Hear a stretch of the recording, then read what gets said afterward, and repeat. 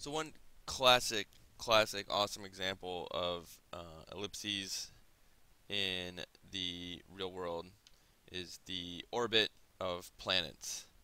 Um, for the longest time, people thought that the orbits of heavenly bodies must be perfect circles, but Johannes Kepler, to his chagrin, was forced to acknowledge by his study um, of orbital data that the orbits were in fact ellipses. So that was kind of a shocker, and I wanted to just kind of go through um, a simple exercise here where we come up with a simple formula for or an equation for the orbit of Pluto. Pluto has a highly eccentric orbit. It's very elliptical. Doesn't even closely resemble a circle. So I thought that'd be fun because it's has a fairly exaggerated orbit. I realize it's not a planet anymore, but that doesn't change the fact that it orbits the sun in uh, in an elliptical orbit. So yeah, let's just write a little equation. I mean, this is simplified because, of course, the orbit of Pluto um, is affected by the gravitational forces of all the other the planets and all kinds of stuff. So, but just a simple example to show you how this works in the real world. So it turns out that the sun is one focus of the elliptical orbit of Pluto and the planets, and then there's nothing there at the other focus.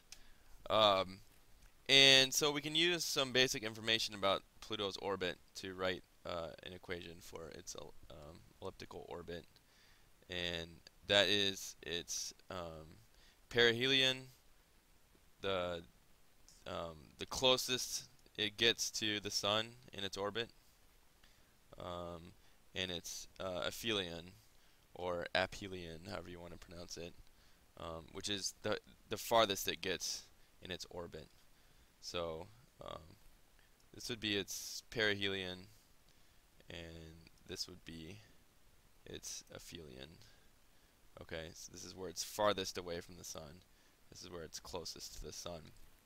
So see if we can start with that information and come up with an equation um, for its orbit. So these are in astronomical units. 1 astronomical unit, 1 AU, is the distance from the Earth to the Sun. Um, so when Pluto is closest to the Sun, it's 30 times as far away from the Sun as the Earth is, on average. And when it's farthest away from the Sun, its distance is 49 times that uh, the 49 times the average distance of the Earth to the Sun. Okay, so there's a pretty drastic difference between when it's closest to the Sun and when it's farthest from the Sun.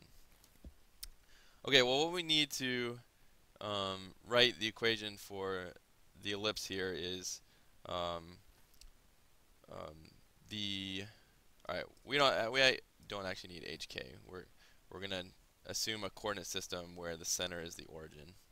Um, so we're good on that front. We do need A and B. All right.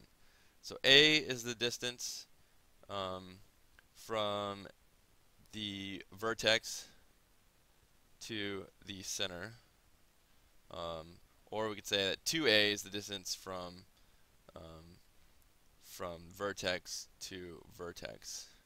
Okay, and then we need B, which is the uh, semi-minor axis here. And I've got a little formula that relates B to the perihelion and the aphelion. Okay, so let's calculate A first.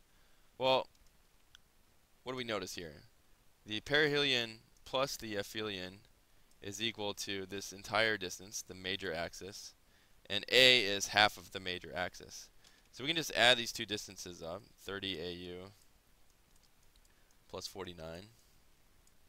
By the way, these are rounded, but these are accurate numbers for Pluto. I mean, I'm not just making these numbers up. They are rounded for the sake of simplicity, but this is true. So what is that? 79. So the total distance between when Pluto is closest to the sun and when it's farthest from the sun is 79 AU. So A would be half of that.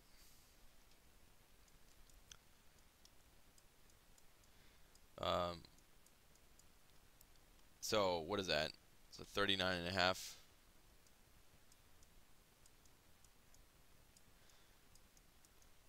So that's A. Okay, and we need B. And B can be found by uh, taking the square root of the product of um, the distance from the this vertex to this focus, and the distance from this focus to the farthest vertex. In other words, we can just take the square root of 30 times 49.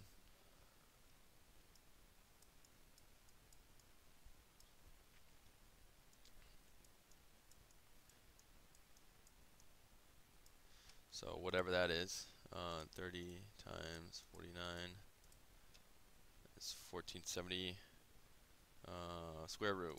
There we go.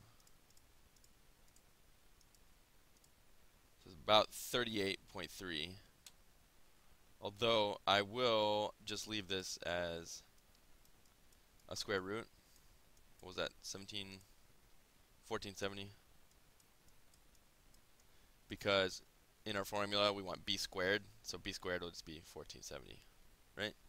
So yeah, that's it. So let's write our equation. So we've got x squared over a squared, so 39.5. Let's square that.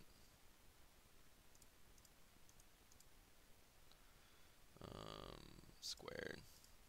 It's about 1560. Let's call it 1560. Plus y squared over 1470.